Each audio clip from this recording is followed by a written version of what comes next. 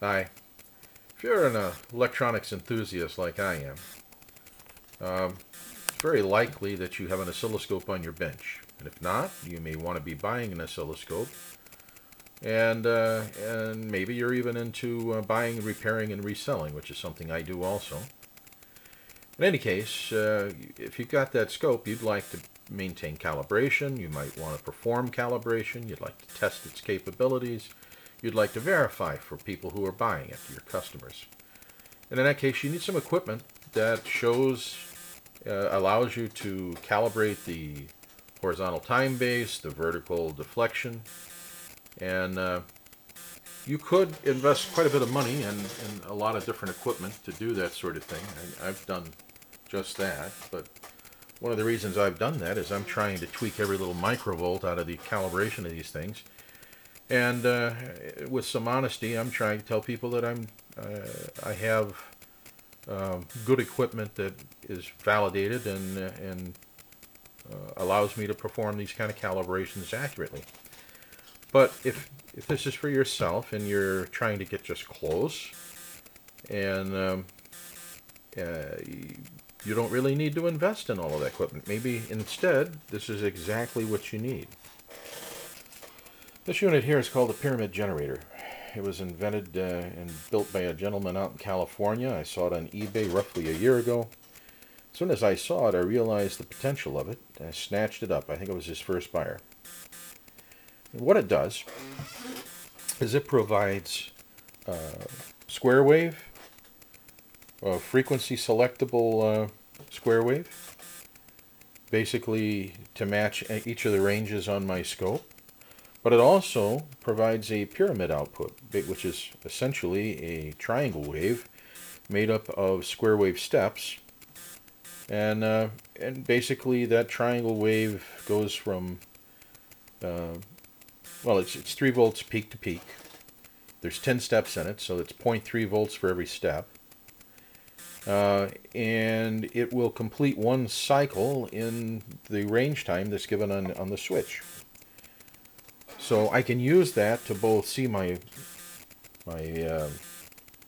horizontal time is accurate, and I can also see that my vertical is accurate, and I can see that my deflection is linear, that I'm giving a linear stair step for each one of the fragments of voltage as I go from -3 to +3. Be -1.5 to +1.5, pardon me.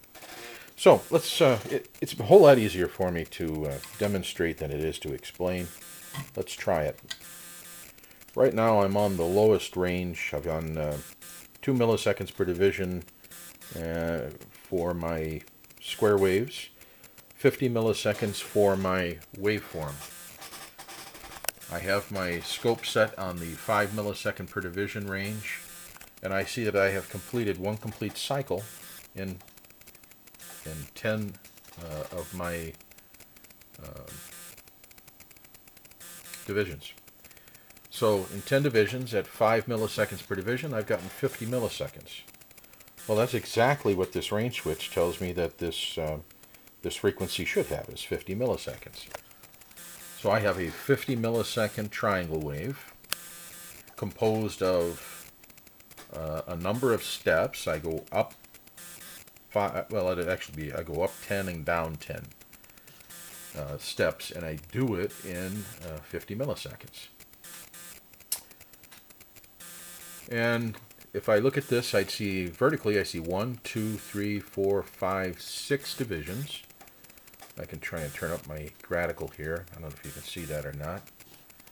But I rise 6 divisions, and I am on 0.5 volts per division, so that's 3 volts peak to peak, which is what it was telling me.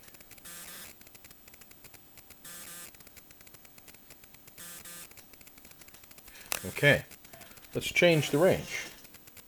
Let's go to 1 millisecond per division, or 20 milliseconds for the waveform. Well, let's see, go to 2 milliseconds per division, 10 divisions would be 20 milliseconds. And I see that I complete one full cycle in 20 milliseconds. So my time base on my scope is accurate because my generator is verifying that I am able to sweep one full cycle in exactly 20 milliseconds. Next range, this would be 10 milliseconds per cycle. So I have gone to the 1 millisecond per division. I've got 10 divisions across the screen. I show one waveform. Again, I am accurate on this range setting. If I go to 5 milliseconds per division, I am on 0.5 milliseconds times 10 divisions would be 5 milliseconds.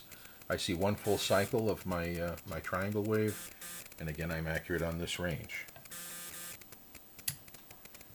2 milliseconds. Adjust there we got the lock. Alright, so there's 2 milliseconds and I am one full cycle.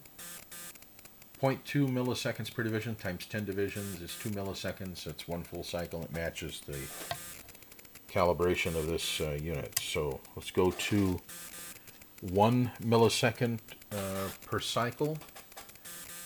I'll go to 0.1 milliseconds per division on my scope. I have 10 divisions across the screen. I see one full cycle again. I am accurate. Alright, we are on 500 microseconds per division. I'm on 50 per... that's 500 microseconds per cycle of waveform. I am on 50 milliseconds per division. 10 divisions would be 500 milliseconds. I'm accurate.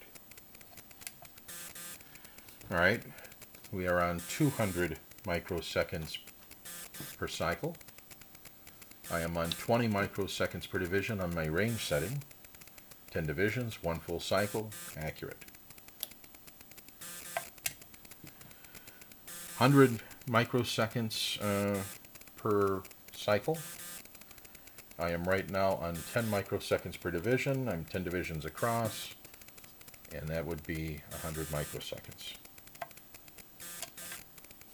Now, if I didn't achieve any of these settings, I could internally go in and adjust my time base to get me there.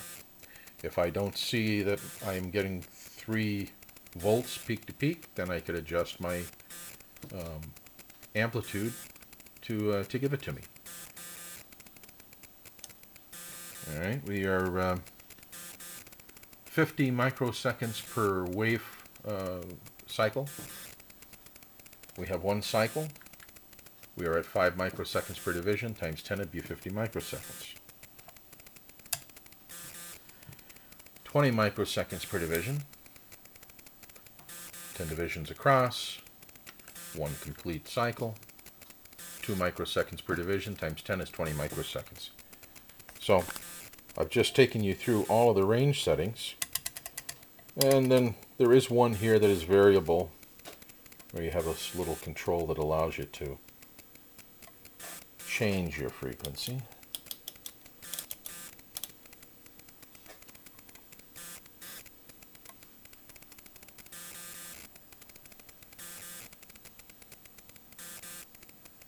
I'm continuously changing it here.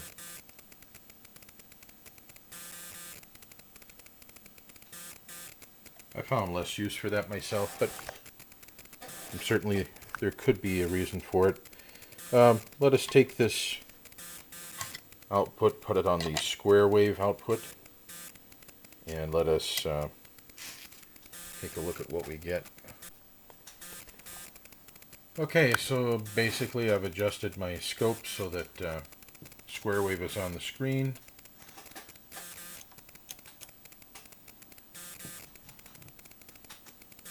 And I could use this to adjust my timing just as I did with the triangle waves earlier. I would look to complete one cycle. There's one cycle across the screen. And I've done it in 5 milliseconds per division. I've got 10 divisions, that's 50 milliseconds. which corresponds exactly to the frequency called out on this unit. So as I step forward in my frequency, I'll see the number of square waves increasing, and I would have to change my scale to be able to use them. But it's just an example of another one of the outputs of this unit. So it's a pretty sophisticated little unit that gives you a lot of functionality for calibrating your scope, testing it, checks frequency, checks voltage, checks linearity, and in a very small portable thing. I mean, you could take this with you on a ham event. If somebody tries to sell you a scope and you'd like to see if the scope is working, you could put this thing on it and check it out right there. That in itself might be an enticement for a number of people. So comes with a operational manual.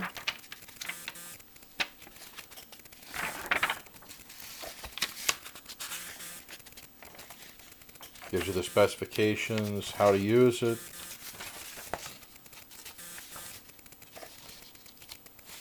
Gentleman's last name was Reed. Gives you an email in here so you could contact him. So there you have it. It's a beautiful little unit. It won't cost you a bunch of money, and I think you'd be quite happy. So, happy bidding. Thank you for listening.